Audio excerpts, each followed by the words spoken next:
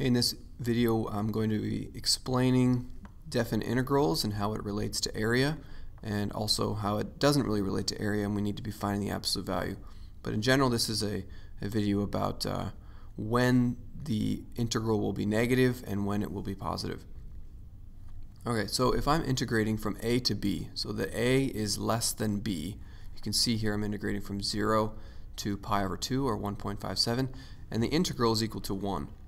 So what this means is a to b is positive, so I'm going in the positive direction, and the function is also positive.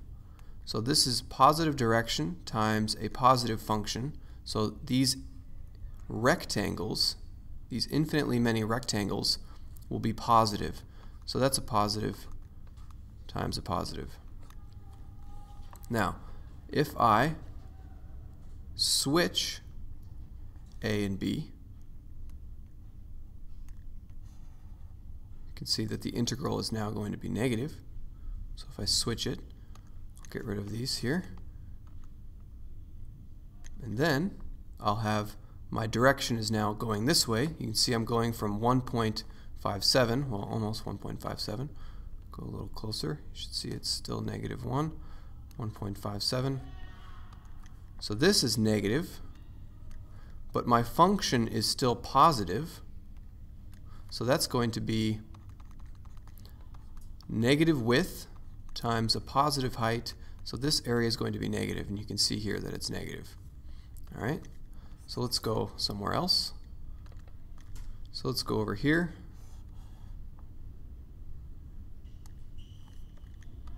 So now I have positive width, so I'm going from a to b. A is less than b.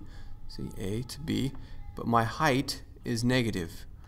My height is negative, and you can see here, so that's positive width, negative height, and of course the area is again negative. Okay, so then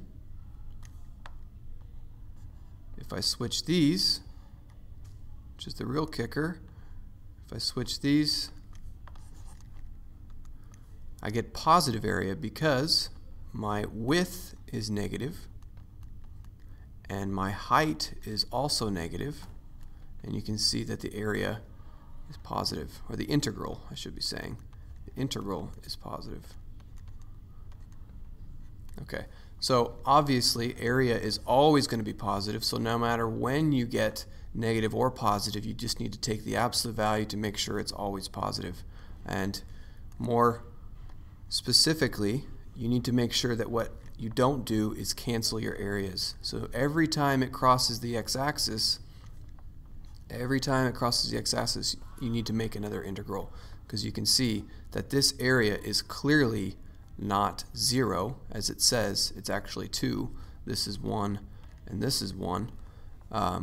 It's not 0, so you need to make sure you don't cancel.